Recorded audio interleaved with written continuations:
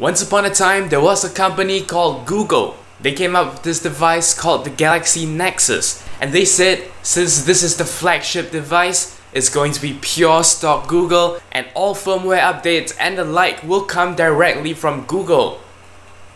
They lied.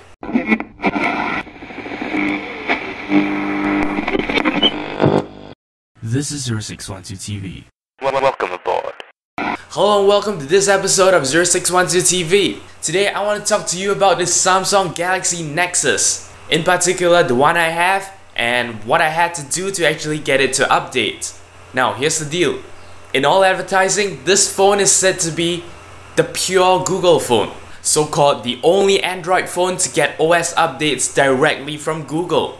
Of course that means you get updates the quickest. For example, if you're on the Samsung Galaxy S3, when the latest OS, Android Jelly Bean, is rolled out, Samsung still needs to take that OS, add their modifications to it, before being able to roll it out to S3 users. And that is exactly what I wanted to avoid when I actually bought the Galaxy Nexus phone.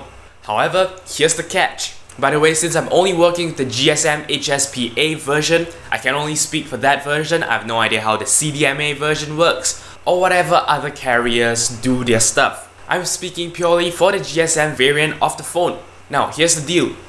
Early July, Google announced that the latest Android OS, that is 4.1.1 Android Jelly Bean, is actually ready for download.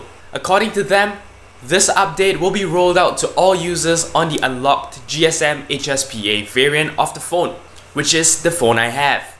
However, I never got the update. And well, since this sort of rollouts don't take that long to actually reach phones, I actually had a little bit of a read up, and this is my discovery.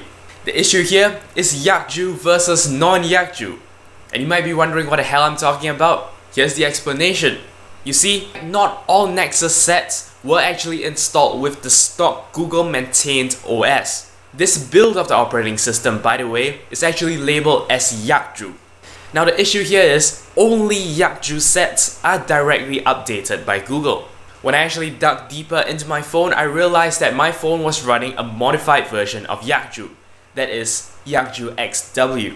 And the issue with that is that that build is actually maintained by Samsung. From what I understand, these slightly modified builds actually contain things like localization things, but the point is, they do take their time in rolling out the updates. Now just a very quick digression, when I speak of updates, I do mean full operating system updates. And the way you actually receive and apply these updates is via what is known as an OTA, or an Over The Air update. Now 2 weeks ago, when my phone was still a YAKJUXW set, I had only just received the 4.0.4 OTA. Now that OTA has been available to YAKJUXW users since March, but it took till June or July for Samsung to actually catch up and release it for the YAKJUXW set.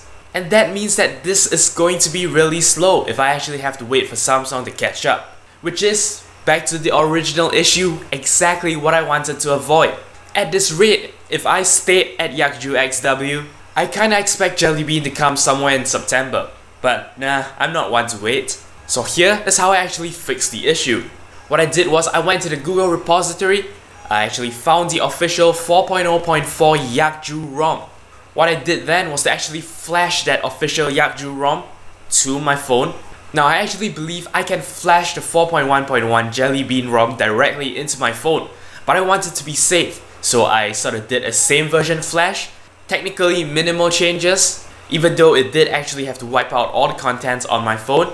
But the point is, I jumped from 4.0.4 YAKJUXW to 4.0.4 YAKJUXW. And by then, well, the Jelly Bean update was totally ready. I simply had to go check for updates, and the update came right in. I had to give it some time to actually download and install the 4.1.1 operating system, but after a bit of setup, it's done. I'm now running Android 4.1.1 Jelly Bean. In case you actually want to try your hand at this, the easiest way to do a lot of these things, despite the fact that it is kind of frowned upon, is to actually use a root toolkit. And if you do own a Samsung Galaxy Nexus, I actually recommend to you the Wugs Nexus Toolkit. It allows you to unlock and root your phone, which you need to do before doing any of firmware flashing stuff. And then you're gonna have to download a firmware package and then flash it on. So, Android 4.1 Jelly Bean. What's new and what's changed? First of all, there were various performance optimizations. Additional animations were also added. It just makes it more intuitive when it comes to switching screens, because you can kind of feel where all the screens are moving, and I really like that. Probably one of the most noticed updates in Android Jelly Bean is what is called Project Butter. This is an effort by the Google engineers to actually make the entire operating system buttery smooth, 60 frames per second transitions all around. Of course, it's very hard to maintain this because there are many running apps, some things may be taking up memory or CPU cycles, but you can really feel the difference. In Jelly Bean running Project Butter, you can really swipe between screens, hop around between apps, and everything is really buttery smooth. Of course, I'm not saying it doesn't slip up. If you are actually doing intensive stuff, sometimes some of the lag is still present, but I say this is a huge boost in performance and a very good gesture. Some of the more notable differences include the new notification area. Everything now has a bit more space. You can actually pinch zoom to actually expand some of the notifications right in your notification tray, so you don't actually have to jump to the app. For example, if I receive an email, I can just stretch it out and read it right there. You can also disable notifications from certain applications if you feel like they are spamming you. Another one of the more popular features is Google Now, which is said to be similar to Siri on the Apple iPhone series, but of course better performing since it's new and stuff. Personally, I'm really enjoying the Jelly Bean experience. I really appreciate the streamlining of animations. It is a really good gesture aimed at actually making the whole Android experience more enjoyable. Also, Google Now is extremely useful. You can be outside and it'll automatically tell you what the traffic is like and how long it takes to travel home.